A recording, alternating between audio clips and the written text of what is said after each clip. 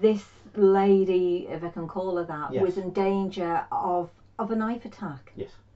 And you got in between the person who had the knife, the blade, I did, yeah. and her. You immediately went to her defence. Yes. Yeah. Unfortunately, she didn't see the value in that. No, it's not about taking away women's independence or Of course agency not. over themselves at Yeah. all. You know, it's, Yes. in my view, it's a signifier of good character and, Yeah. and someone who's willing to lose everything, Yeah. defending your Yes. honour and your, Yeah. you know, yourself. And Yeah. that is a very nice thing, I think. Hi guys, it's good to have you with us this afternoon. You've Yes, taken yes, over yeah. the big chair, it Yeah. seems. Yeah. Yeah, I'm happy to be here, you know, Yes. definitely. So it was, obviously you wanted to have me on today, and you know, you've got some sort of dynamic in mind that you'd like to discuss, or Yeah. is that... Well, it's always good to have a young person's perspective on things. Yes. And we talk a lot about lots of different things on the channel. Yeah. But it's always better to have somebody who kind of represents your generation on things. Yeah, it's a different perspective, I suppose, isn't it? So it is. So why not talk about relationships? Yeah, if you wish, yeah. Yeah. No problem, yeah. Just and see where we go from there. Yeah, that's fine. Okay. So what would your take be on, I mean, how is it for young men of your generation today getting out there and looking for relationships? Especially with COVID, very difficult. Yeah. I think at the moment, because young men's instincts are so suppressed, it's got to go somewhere, and obviously you can't go out and meet real people, so it's ducted into online outlets, you know, like Tinder, things like that. Yeah. And the issue with platforms like that is they're stacked against men, in the sense that women have the absolute pick of the litter, because they're bombarded so much with messages and the like. The decent guys maybe don't get a chance to actually have any sort of meaningful relation with a woman at all, even if it's just conversation. They just get looked aside. So it's pretty difficult, I would say, in my experience. Yeah. If it wasn't for COVID, do you think you'd be going down that route at all, or would you be out there socially and meeting women? I'd prefer to just delete them personally. I don't see any benefit, especially if your intention is to have a meaningful relationship. Yeah. Because it's always going to be, you've met them online, you know, and it's almost a forced thing. You've gone out specifically to look for a partner on this platform, and so have they. It's not organic, and so there's no real relating going on. Whereas if you go out and you meet someone through a shared interest and an actual human interaction, I feel from my perspective that's a lot more meaningful, you know, and as an origin story essentially as well for the relationship. Yes. So yeah, I mean it feels more like it's a kind of transaction, really, between you and somebody else. Yeah. I could imagine that would take the magic out of things somewhat. It does, and then you go down, you're almost forced to go down the more casual route, because you can't relate to that at all. As you say, it's a transaction. There's no real feeling involved, so it's like, oh, I may as well just date them for the sake of it. And you see them for a little bit, they go, you speak to someone else, and it's a revolving door in many ways. Yeah. And you know, I'd prefer personally to have a meaningful relationship with someone and grow with them, rather than just, you know. Yeah. It's almost as you're sort of describing what goes on. I mean, it's not something that, say, people of my generation particularly experienced, because of course we didn't have the internet, so it was very much a case of who you met, as to who you had a relationship with. But it's almost got, for me, this idea of almost like an arranged marriage, for example, say in another culture, where you almost in this sort of cold way make an assessment about what somebody might be like, and whether they're going to be compatible on the grounds of certain qualities that they might have, and kind of family background that they might come from. And exactly, what goes back to how you were saying, it's more like a transaction. Yes. It's like, what you can offer me X and Y, I can offer X and Y. There's no emotion involved. We may as well just get together, and that's what people do. Yeah. Rather than saying, you know, you're a lovely human being, and I resonate with that. I would like to grow with you and build with you, and you know, build that connection. In my view, anyway. Yes. If that makes any sense. Yeah. I mean, I think for couples too that do get together in that way, and obviously many do, sometimes too, when they get to the stage where they decide to say get married and to get things on a more formal footing, even then there's this kind of sort of almost contractual nature to things, whereby they have to agree sort of the terms of the relationship or the terms of the impending marriage. And again, there's just that sense of something that's contrived, and doesn't really have the kind of the spontaneity to it that it might have. Just sleepwalk through a pre-imposed structure, really. Yes. You know, it's like you date for a certain amount of time. Yeah. You get, you serve your time. Yes. You propose, you get married, you end up hating each other, and you carry on with each other because you don't feel you have any other options, and then you die.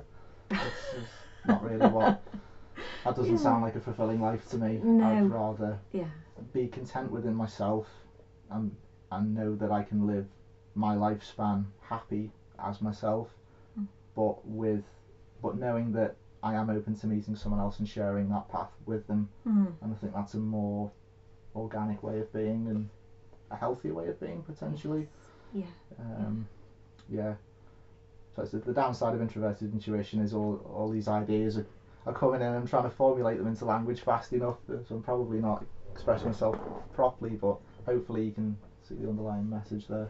Yeah, so they're kind of competing for attention, are they? And there's it's synchronizing that with downloads from the universe that are then going to convert into. You then have to articulate it. Yes, you kind of have to try and control the speed at which you're bombarded by them. I need to update my CPU. I think can't handle the workload. It's a very unusual configuration, really, isn't it? It is. That's assuming that you are an INTJ. Sorry, you're certainly a functional INTJ, it would seem, but currently, currently, it could be adaptational. It could, because everyone's very isolated at the moment, and INTJs, as you know, naturally succeed in that area because they're just one-man armies, really. But I'll have to see. Yeah. In some regard, though, is there a positive spin on that? Has that kind of served you well in your kind of what would be the word, isolation, really, or the isolation that's been generated by definitely, COVID? Because I can almost completely sustain myself, at least mentally. I've build that sort of regimented discipline into my days, and that routine and that repetition carries me through, really. It's helped me cope with the chaos of not knowing what's going to happen tomorrow, really. Yes. So I've imposed my own structure rather than having it set by society for me. Yes. I mean, you and I clearly are very different, just like me and Dad are very different. You're closer typologically to Dad than I am, so you model the world in a similar way to him. Yes, I do. Not exactly the same, but similar enough for you to sort of very close. The closest person I know who maps things how I do. Which can be isolating in and of itself, really. Yes. No one knows why you are the way you are. I mean, there have been moments, haven't there, when you've just kind of stood and laughed at me because my sort of way, my approach to things is so different from yours that it's almost been amusing. I think it would be fair to say. Yeah, it amuses me, I think, in a curious way. As in, it interests me how differently you process things to myself, and I want to try and learn something from that in my own way. And so I'm more well-rounded. How do you think that's affected the relationships that you have had? Big question, I know, but you know. Do you mean because of my settings, or because that we're so different? As people, probably as characters as well as typologically different. It's obviously had some kind of influence on not only how you relate to yourself, but how you relate to women as well, generally. I feel, on a positive note, that it's allowed me to have a lot more rapport with people who are very different from myself in how they do things day to day, so I'm a lot more accommodating of people's needs.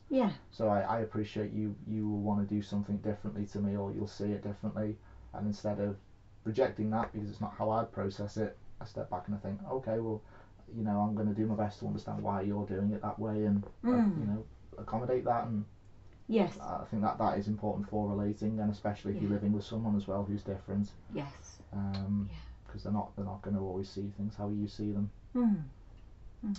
It's just about growth, isn't it? And growing as an individual and using people's differences to inform yourself in that way.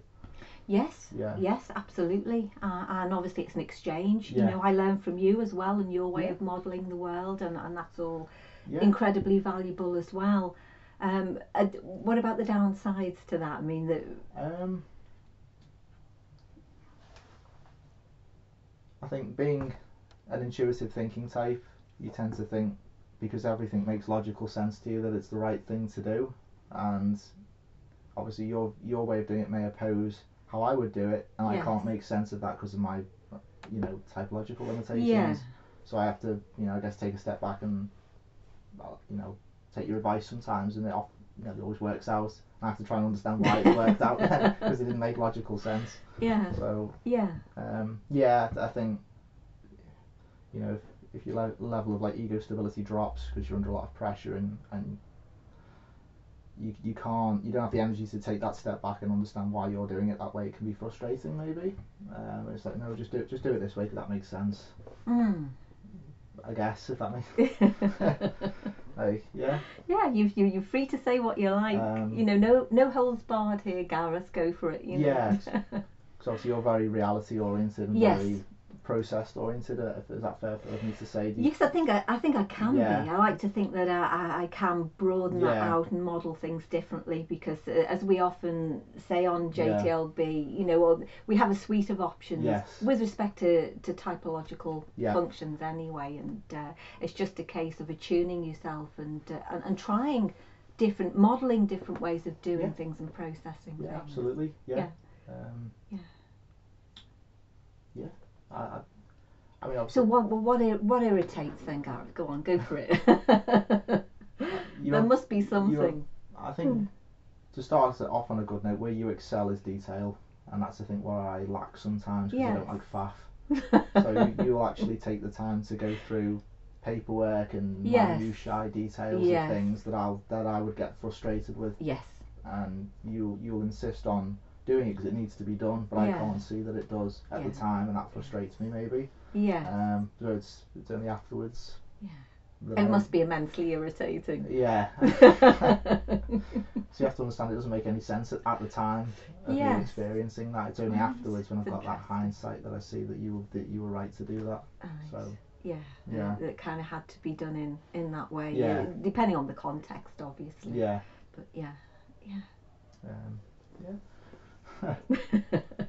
Something that irritates you about my style? There must be, because it's very unconventional.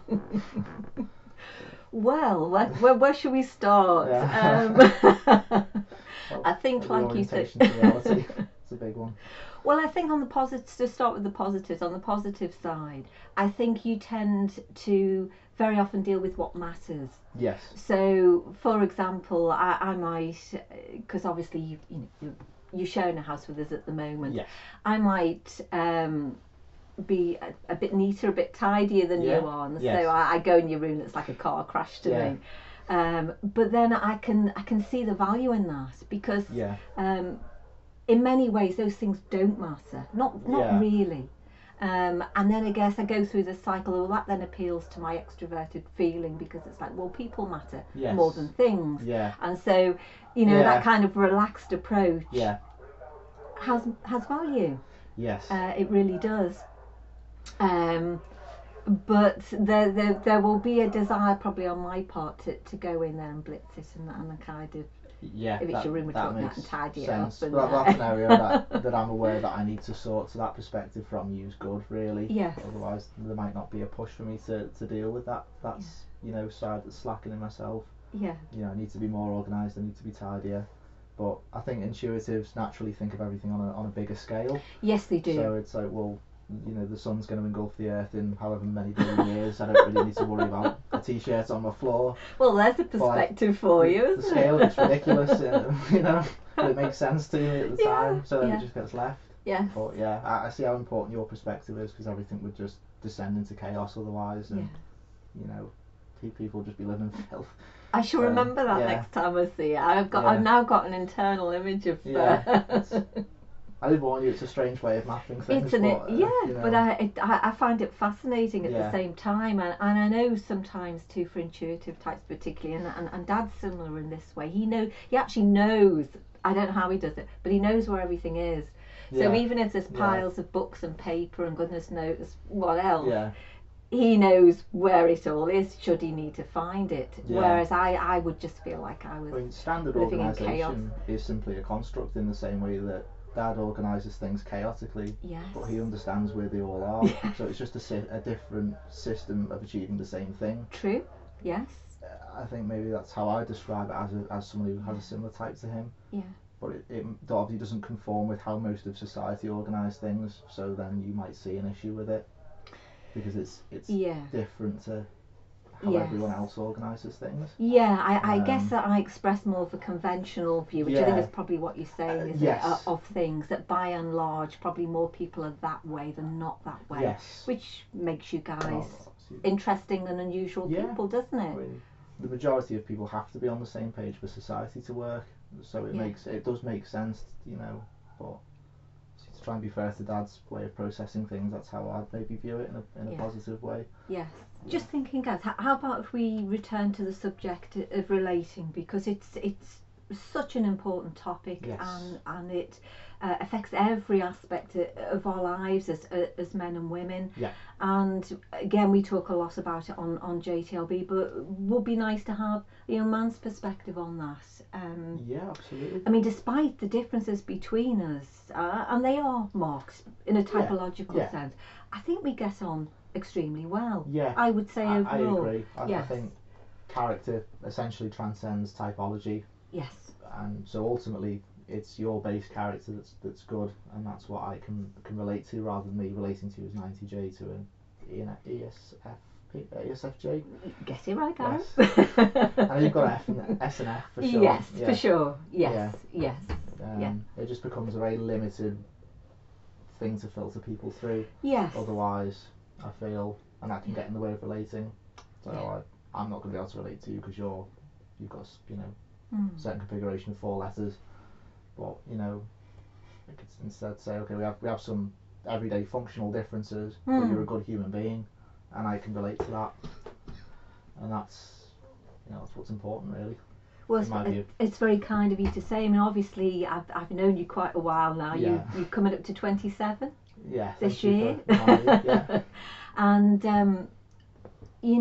I've seen you grow, obviously, into a young man, fantastic young man, and in your working life and in your home life, I've seen so many examples of how well you relate actually to people. Thank you. And I know you've been in your previous line of work, you were in a managerial role, and, Yes. and you did a lot of advocacy for people and yeah. sorting out all sorts of human problems.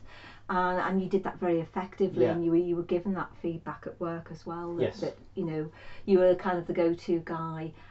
So despite the fact that you have this INTJ profile, Yeah. which would kind of express, I think in many ways, your masculinity. Yes. Nonetheless, you do have this capacity for relating Absolutely. well with Yeah. people. Yeah. And I've seen you do it just to give a family example as well, Yes. with respect to your sister Rhiannon. Yeah. When we were out socially together, and she was being bullied by a group of teenagers. Yes. Basically, she was relatively young at the time, and without thinking, you just went in there and tackled this group of teenagers, and very forcibly actually, and kind of saved the day, because she was, being as vulnerable as she is, she didn't know what to make of what was going on, and probably didn't fully understand the implications of the situation that she found herself in. But that stands out in my mind, and for me it exemplifies the kind of person you are, the kind of young man that you are, that you saw that injustice, you immediately responded, and went to her aid and to her defence, and I know that you have that capacity, and you again, you like your dad in so much as you tend to be on the side of the underdog. You tend to champion I do. the underdog in your everyday life, Yeah. and I think that's a very, very admirable thing that you do. Yeah. And I think that's at the core of your nature too. That's part of your character. Yeah, I would agree. I know the the incident that I'm referring to. Yeah. For me, my value system transcended any sort of danger that I felt in that moment. Any personal danger, yes. Because that's what is important to me. Yes. Yeah. And you know, I may come across as quite an intense person in how, you know, regimented and structured I am day to day. But I run a hard line on myself so I can stand up for people like Rhiannon. Yes. That's very important to me, because if I'm weak and frail and I'm not developed, I can't help anyone. Yes. You know, so that's why I do what I do. Yeah. I mean, another example, if you don't mind me mentioning it, was in a previous relationship that you had. Yes. And this lady, if I can call her that, was in danger of a knife attack. Yes. And you got in between the person who had the knife, the blade, I did, yeah. and her. You immediately went to her defence. Yes. Unfortunately, she didn't see the value in that. No, as a young it was a woman. situation that she unfortunately instigated as well. Yes. So you know. And helped to escalate, as I recall as well. Yeah. Yeah. You know. Yeah. But that's very strong in you, and those masculine values, which sadly so many women today don't appear to appreciate sufficiently. No. I think there's so many young men out there who are like you. Yeah. And would do that kind of thing without even thinking, and yet they're not appreciated for that gesture properly by women. Well, it's not about taking away women's independence or agency over themselves at all. You know, it's in my view, it's a signifier of good character and someone who's willing to lose everything, defending your honour and your you know, yourself, and that is a very nice thing, I think, personally. It is, and unfortunately it was wasted on this particular person. Yeah. But that you know, that part of your nature is very well honed, and it's such a masculine thing. I fail to understand really why. Well, I do understand, obviously, but it's a rhetorical question. But I fail to understand at one level why women don't find that desirable. It's very sad indeed, because they lose out so much. Maybe they've had masculinity incorrectly modelled for them during their development years. Yes. And you know, if they've had a bad father figure, and you know their animus takes on that, they can't relate to themselves on the inside. Yes. So they can't obviously relate to men on the exterior. It doesn't compute for them. They just see it as a threat. Yes. Maybe. Yeah. I mean, if you don't mind me mentioning another example, again, I'm sorry, Sharon, I don't wish to embarrass you, but it was another lady that you were seeing, shall we say, and you were keen for her to. I think you were being protective.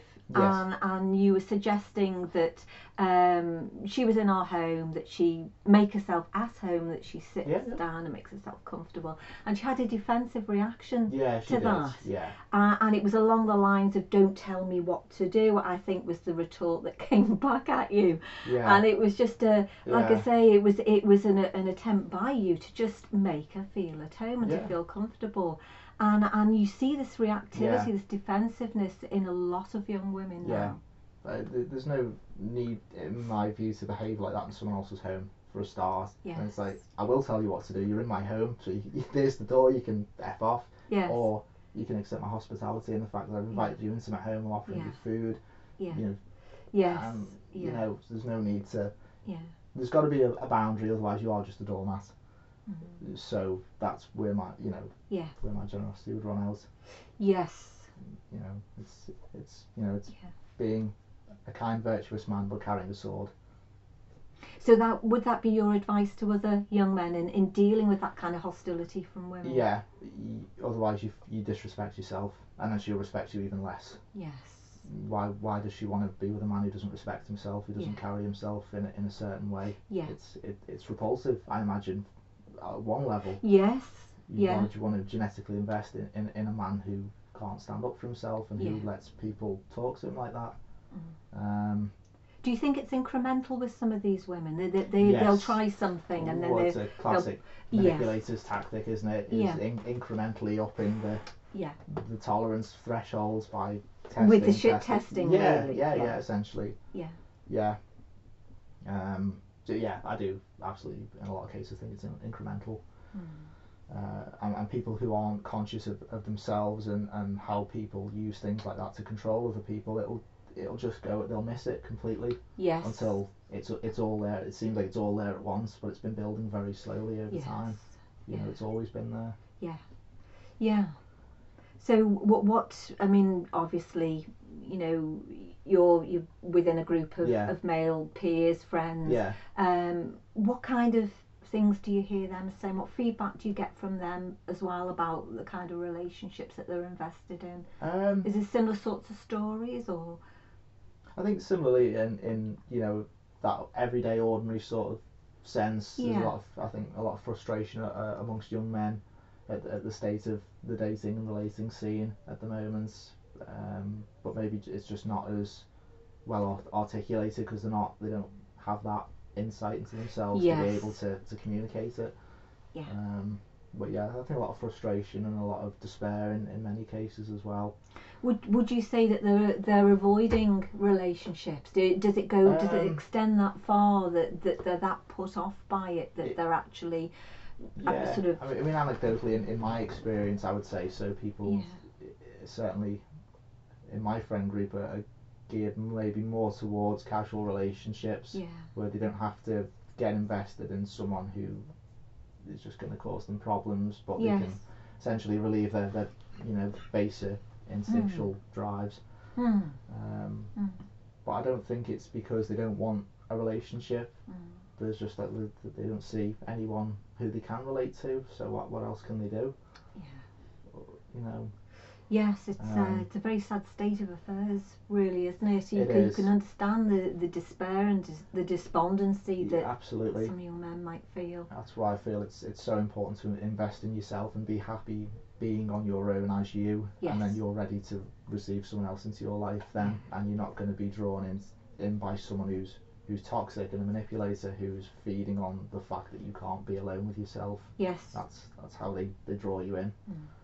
Would you go as far as to say that it's better to be on your own than to be in something that's toxic in that way? That there is. Yes. Absolutely.